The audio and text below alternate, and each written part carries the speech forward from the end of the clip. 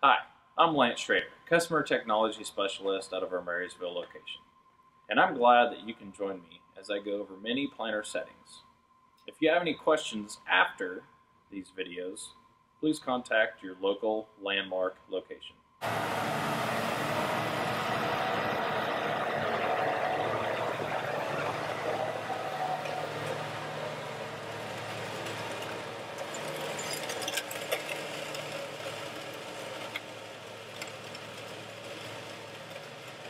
So looking at a seed trench after we've gone through, tied the closing wheels up in this example here, but this is what a good seed trench looks like. So we have some firm sidewalls. It's defined.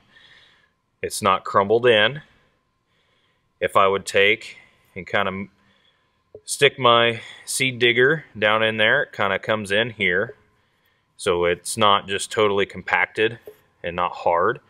Obviously, soil conditions and soil types will affect this, but this is what we want to see for good seed to soil contact. And that gives our seed the best chance at producing maximum yield.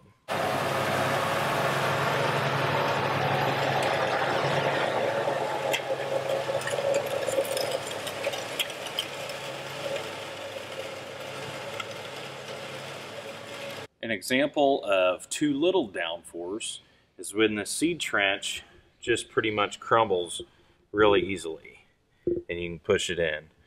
So there's chances of pockets of air and not very good seed to soil contact, and more importantly, probably not achieving your correct depth. Another good way of checking downforce at the planter is by getting out with the planter in the ground and checking to see the resistance on the gauge wheel.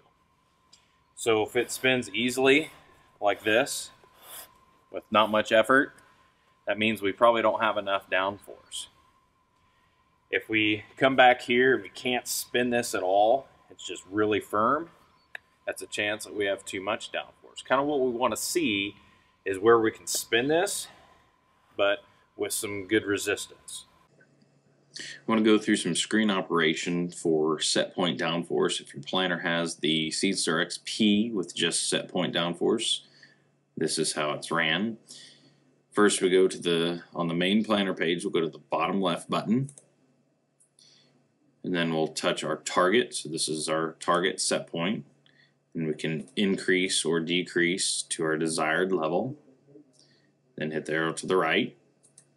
And then our actual value will increase or decrease compared to what we have our target set at to match. If we want to look at ride quality, if your planter has the ride quality sensors, that's this button on the bottom row.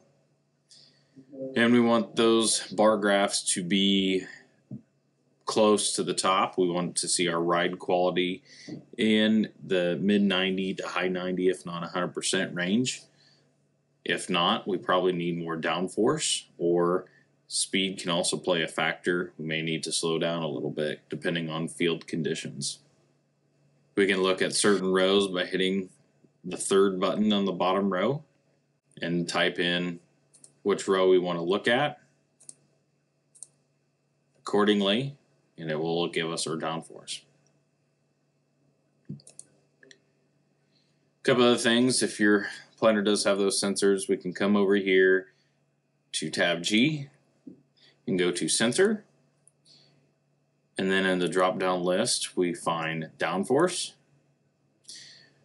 So depending on the planter that you have will depend on the number of sensors, and we want to make sure that they are enabled.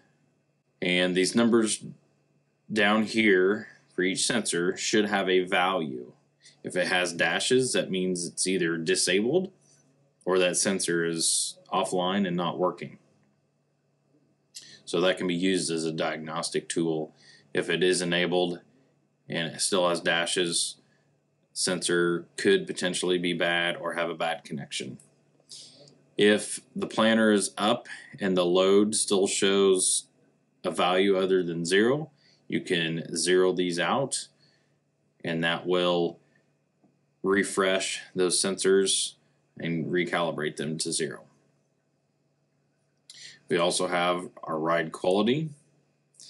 And same thing there, we want to make sure there's a value there as well as they are enabled.